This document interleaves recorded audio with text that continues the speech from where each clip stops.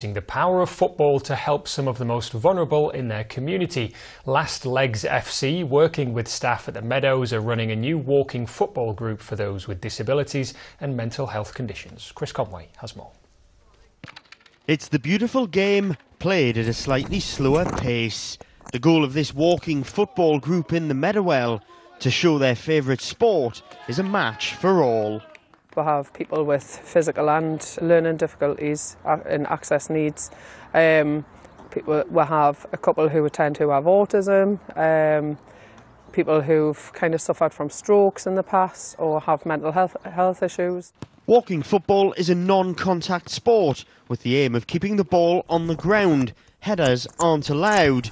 After starting up 6 months ago, the sessions at the Meadows have grown in popularity, encouraging people with a range of disabilities. Tony is a volunteer during games. David is the coach who started up the project after tasting sporting success with his own walking football team, Last Legs FC. I used to be a service user here at the centre, and when that came to an end, I started volunteering here and we set up a weekly football session. It's giving something back really, so I've enjoyed playing walking football for about a year now. It's really increased my fitness, so on top of that, as I say, it's just giving back a bit to the community, and I've enjoyed playing with the lads and getting the clients that are here. Walking football is a sport firmly on the rise. Currently there are 660 teams playing right across the UK, with 27 of those in our region.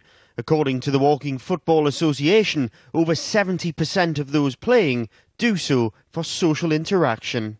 You know, it's great for not just fitness, but it's great for your mental health. It's great for your personal well-being.